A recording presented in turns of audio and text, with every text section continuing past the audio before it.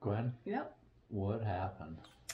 I raced a half marathon, and it was horrible, horrible. Yeah, and I love I've only been back for about an hour, so I love doing this race report right now when I haven't had time to process. But you suggested that we do it Fine, because we don't have Stanley. because we have the time. Yes. Um, Yeah, I raced a half marathon. yep. Went in. I knew going in that I didn't want to go out with the leaders, but I was hoping for a PR, and I didn't come anywhere near that. Like, I didn't even run what I want to run for a marathon pace wise. Yep. And no idea. I mean, obviously, your training going into this has been going really good. I had one bad workout, but it still wasn't even bad. I just felt bad in it. So, yeah, I mean, I think, nutrition wise, like we tracked that and I got a score of 100. I actually just got like my blood work done with Inside Tracker like a month ago now. Yep. And that was all great. Like, and then what else could it be? I mean, it's got to be mental, right?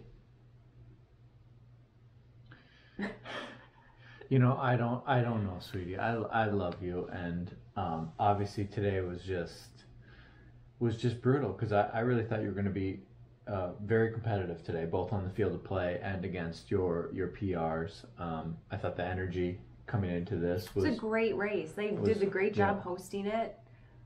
Yesterday I was in such a good mood. They were just like so welcoming. For weeks you've been in a great mood. Yeah. You did have a tumble. You crashed.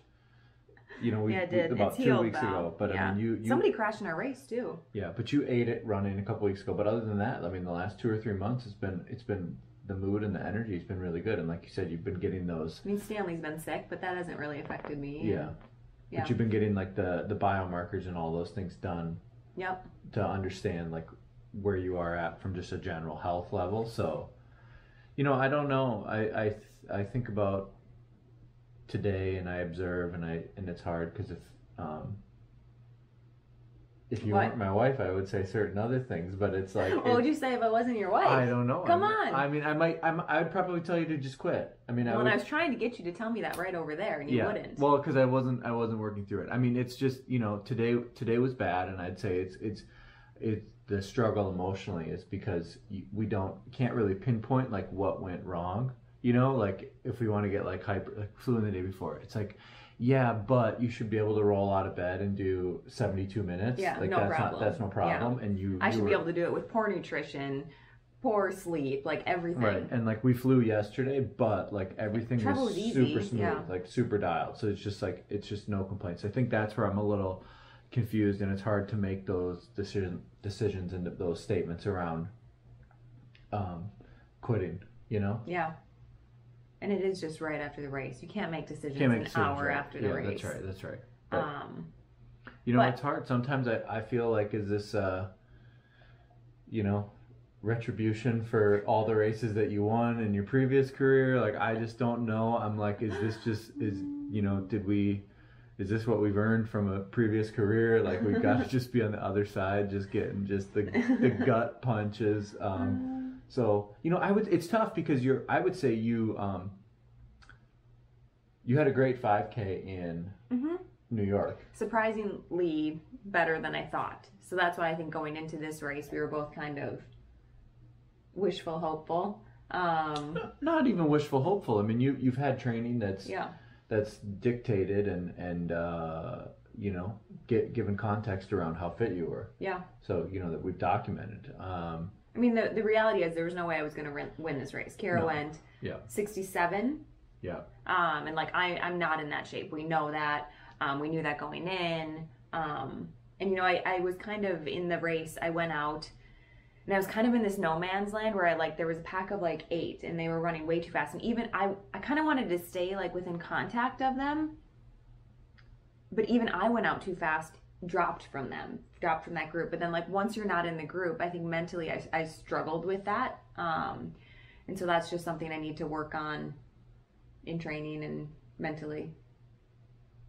How did I look throughout the race? You were there. You saw me. Like, did Yeah, form look I bad? saw you at mile 1.5 when you were off the back of that front group of 7. But I knew that was kind of the plan, so I wasn't really like panicked then, and I knew that they looked like they were like running hot, and I was like, I think that's quite a bit above 5:20 pace, which is kind of where you were targeting. So I was like, that wasn't really concerning to me. And then I saw you again, and you'd taken like you were down to like 12th then, with some distance to 11th. 8th, 9th, 10th, 11th. So I was like, oh, this is going backwards. And then I got, more splits, and you continue to go backwards. So I caught you again, I think at, would have been like 14K.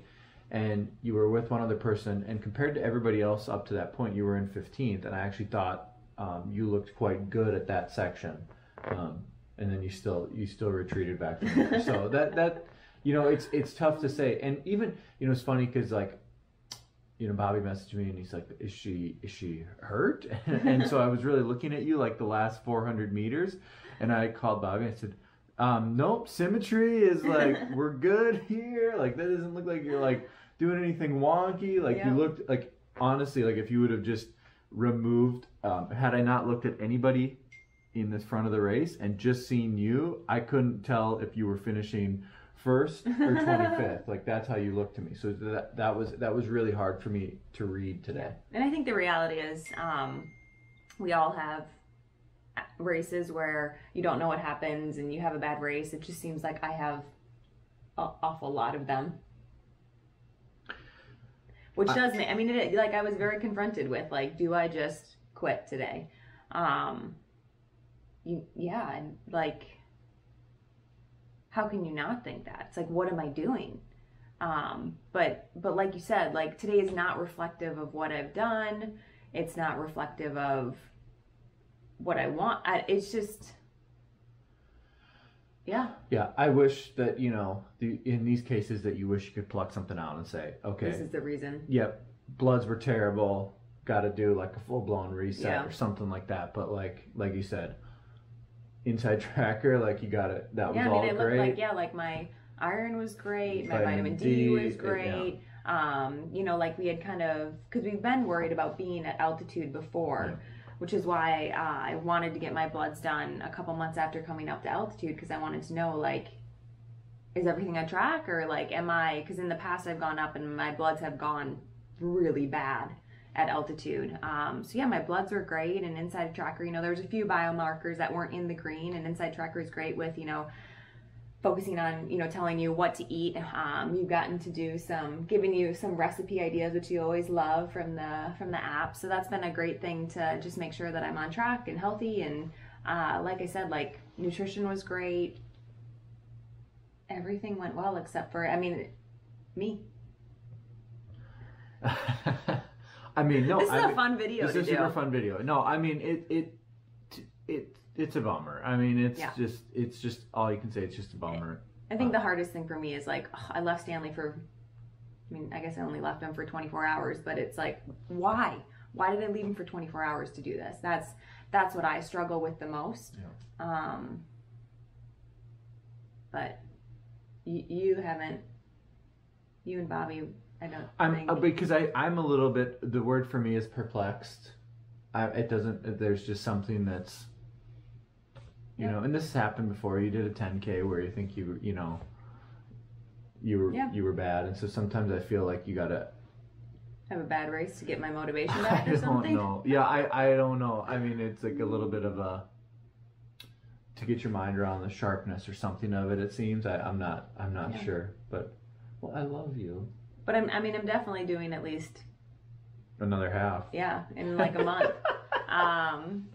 So and you should. You've had some great workouts. Yeah. The reality is like, you can't.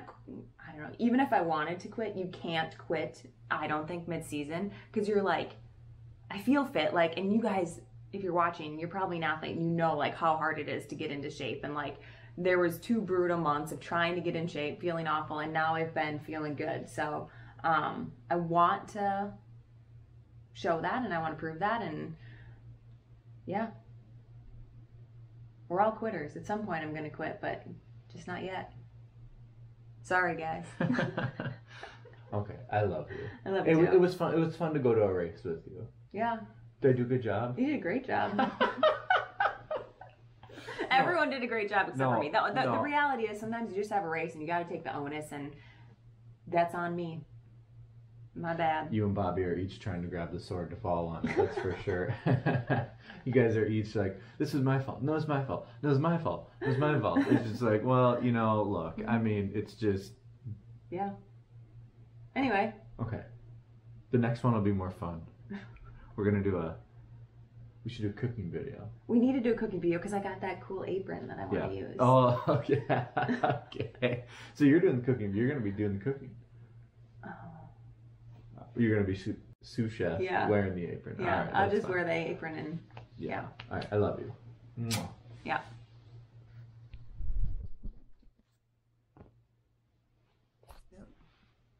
You haven't stopped it yet.